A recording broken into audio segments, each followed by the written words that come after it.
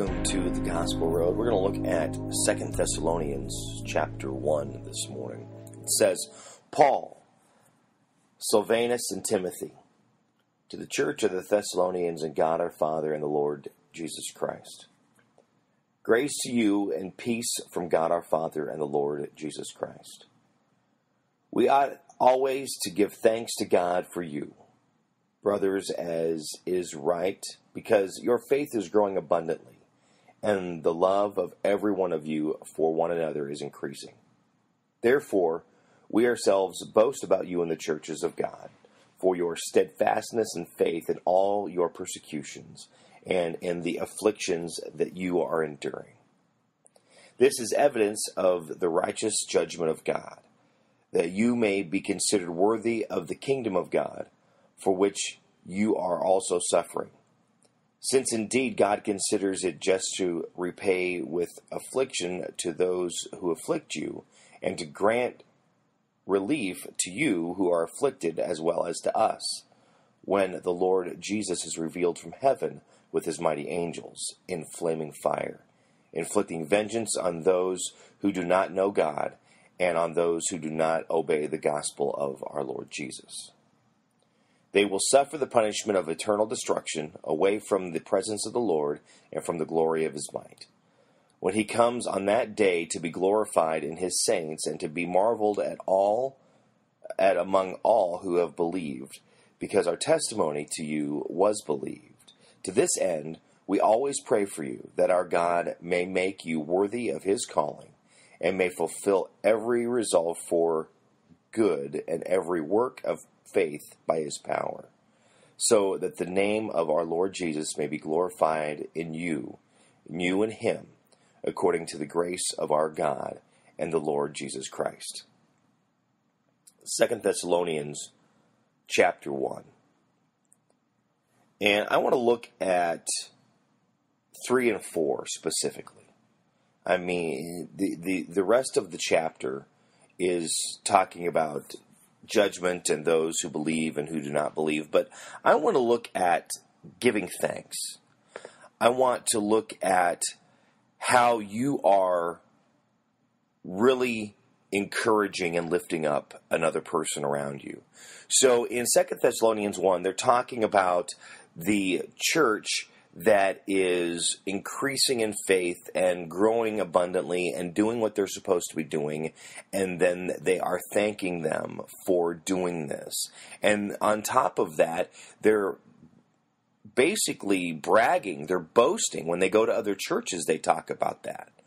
So when you are talking with someone you know, maybe it's someone in your family who just does things exceptionally well, someone at work, a coworker that excels at their job, someone that you know that really is putting out the effort and is really doing what it is that needs to be done and is showing to be successful with what they're doing. Are you thanking them? How are you treating them? Are you still encouraging them to help them to keep doing what they're doing, to keep raising that bar for themselves, to get to the next goal that they have set? It's an interesting thought, because in here it talks about how they should be giving them thanks for what they're doing. And it makes me wonder, if it says that they always should be giving thanks, is it in a way that they're thinking they're not thanking them enough? For me, I've been in radio for years, over 20 years, since high school.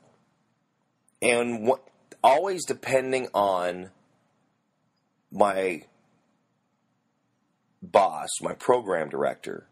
And I know many people have heard about our books, the numbers. You know, it was Arbitron, now it's Nielsen that does these rating books.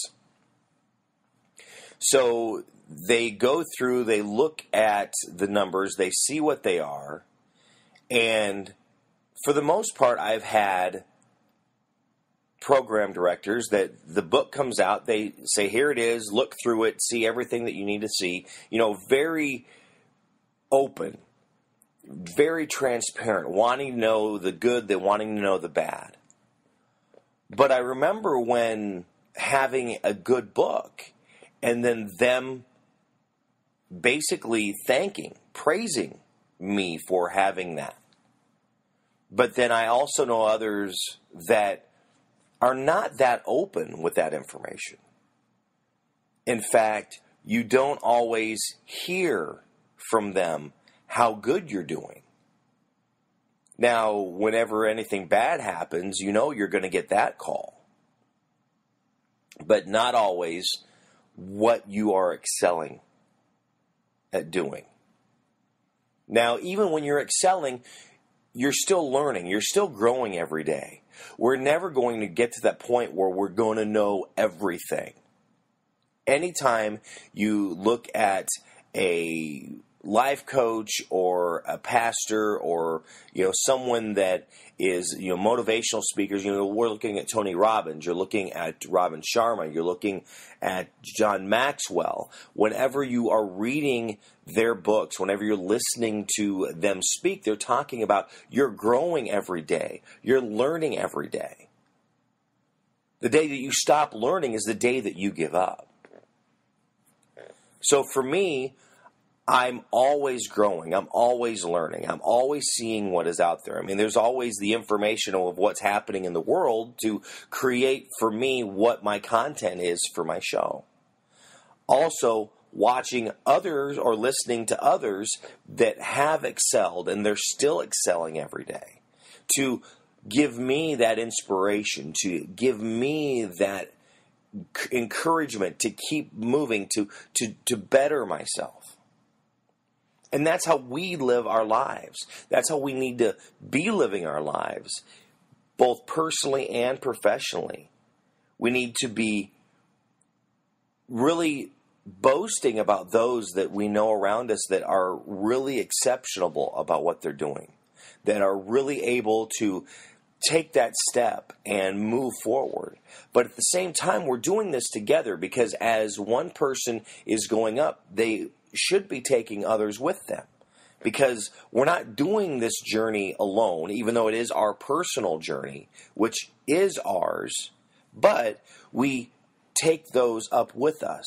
We take those steps. We are, going up that ladder together with one another, because it's not just what we can have for ourselves, but it's what we can do for us that is then also taking someone else and encouraging them and lifting them to that next level, for them to also excel, for them also to do the best that they can and be the best that they can.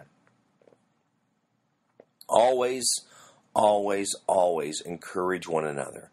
Always lift each other up. Always thank those that are doing fantastic jobs, so they know that it is being recognized, because that is a huge part of encouragement, as well as being transparent, not hiding things. We have good, we have bad. There's ups and downs, there's ebbs and flows. It happens. And just because something could be down is not always because of something that you've done. You always have to look at that and see why it happened. Maybe you'll have an answer. Maybe you won't have an answer. But just know, not everything can change unless it's the stock market, who can, totally drop overnight. Most things don't change that quickly. Most things don't end that quickly. And you'll know if you're doing something wrong that you need to then tweak and change things. You'll also know that if you are doing something right, and maybe things that you're looking at are just not showing you exactly what is happening. It's all about those conversations. It's all about being out there and talking with people and really having that conversation with those people. II Thessalonians chapter 1. as I encourage you every time we talk, to read it for yourself. See, this is what I'm getting out of it. This is what was helping me on my personal journey that I'm sharing with you. And I'm sure your journey can be in a different place that I am. You can be either higher or still making your way up. So what you see in the chapter could be something different from what is really helping me to keep pushing forward. Thank you for listening to The Gospel Road. Have a great day. God bless.